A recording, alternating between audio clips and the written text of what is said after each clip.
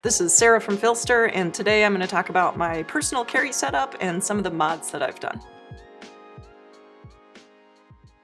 So I have here two really similar carry setups. This one is a P365, this is a P365XL, and they're both in an Enigma Express. Generally speaking, I like to carry the same gun that I shoot classes with and shoot matches with, so it's important to me that my carry gear supports safe reholstering so that I can train with it. So first up, this is the one that I carry most of the time, especially in the summer.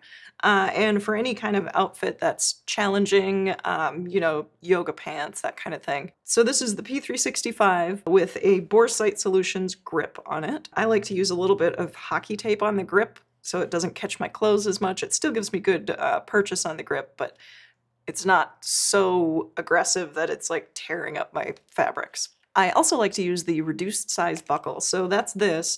It's a little smaller than the fidlock buckle, so it just doesn't hit my hip bone when I carry kind of directly in the center. So I don't really have enough space on my torso to fit the whole fidlock buckle, so that's why I use this. I also like to use the sport belt on my Enigma, which is this wider back panel.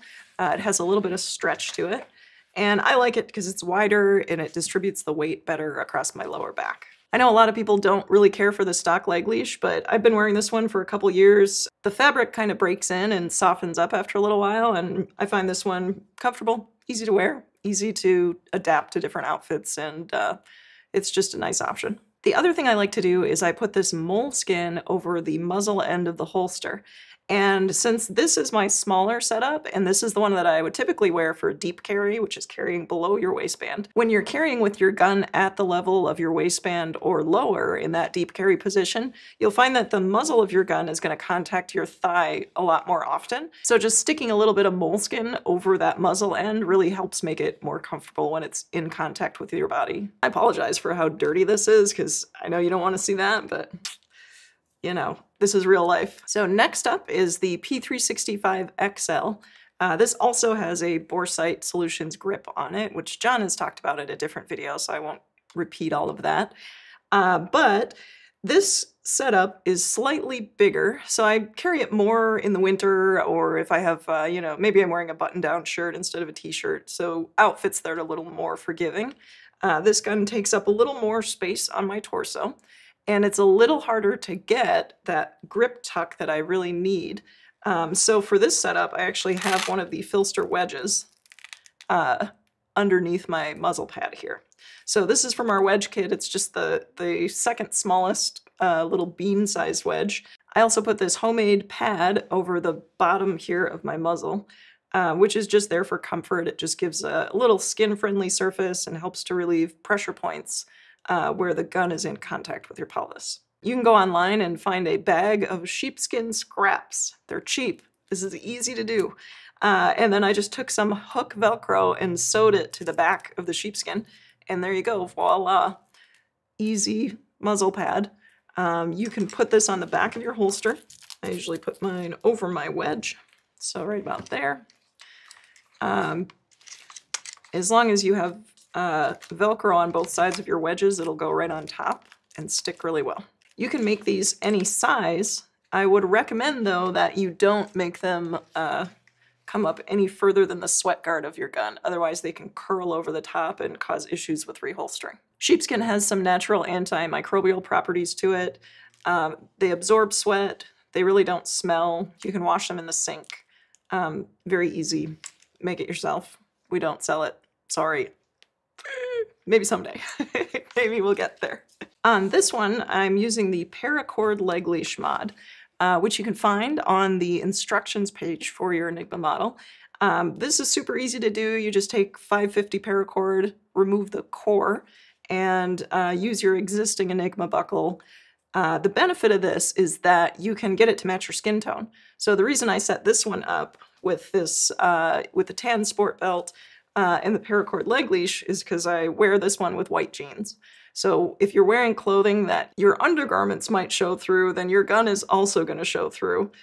So you want to make sure that whatever gear you have underneath it either matches your skin tone or matches your underwear so that you don't have a big visual delta between the gun and yourself that's going to stand out to people. You can get paracord in any color, and you can find a good match for your own skin tone. Super easy to do.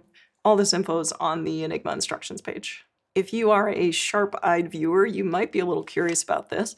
This is a tan, flat dark earth FHLster skeleton on an Enigma Express. And that's something we've kind of been thinking about offering, but not really sure how much interest there is. So if that's something that you think is cool, let us know in the comments, and if we get a lot of demand for it, it's something we may offer in the future.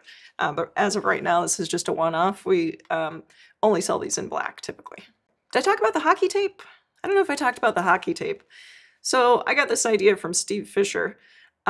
This is Howie's Pro Grip hockey tape. And the reason I like it is because it's really grippy when your hands are wet. You can kind of see that it has some texture to it, and more so than just a regular cloth hockey tape, I feel like it really kind of like locks your hand in, and it resists sweat really well.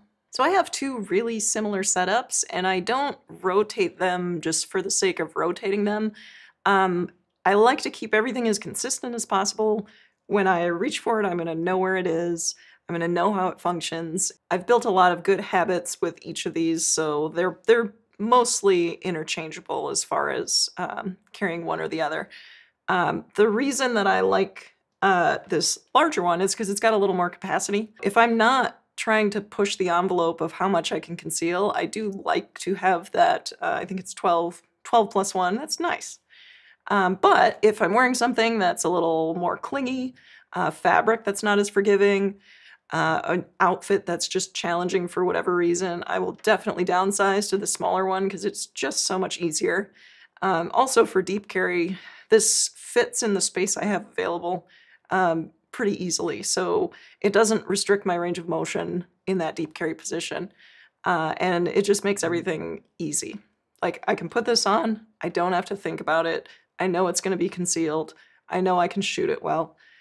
Everything just kind of all works together, and it's a nice, easy setup. Thanks for watching, and if you have questions, you can put them in the comments. I will be watching the comments at least for a couple of weeks, but if you happen to see this video and it's been like 6 months, I may not come back quite as often. So if you need to get a hold of us here at PHLster with any questions, comments, or concerns, you can always reach us through the contact form on our website.